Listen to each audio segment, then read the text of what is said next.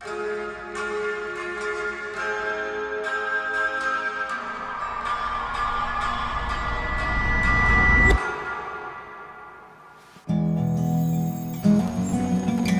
Dad. Hi, buddy. Love you, Dad. Hey, Nance, where's the band? They bailed. Sorry. Seriously? Try and run a business here. Also, the bank called.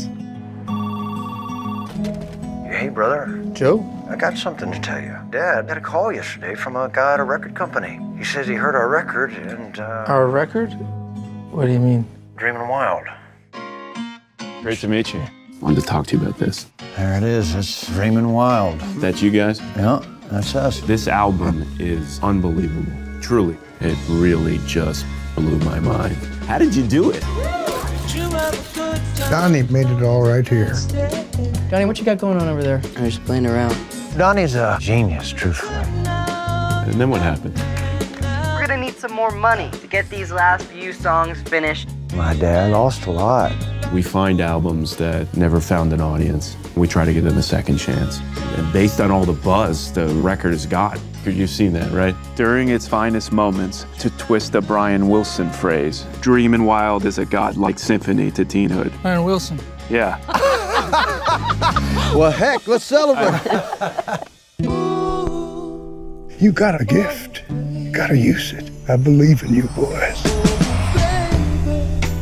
New York Times want to do a story on you guys. Are you kidding me? And now he wants it to be the kickoff for a tour. It's so weird to have this now, and I'm not sure what to do with all of it. I have spent my whole life trying to make music. It's just fun for you. It's not just fun for me.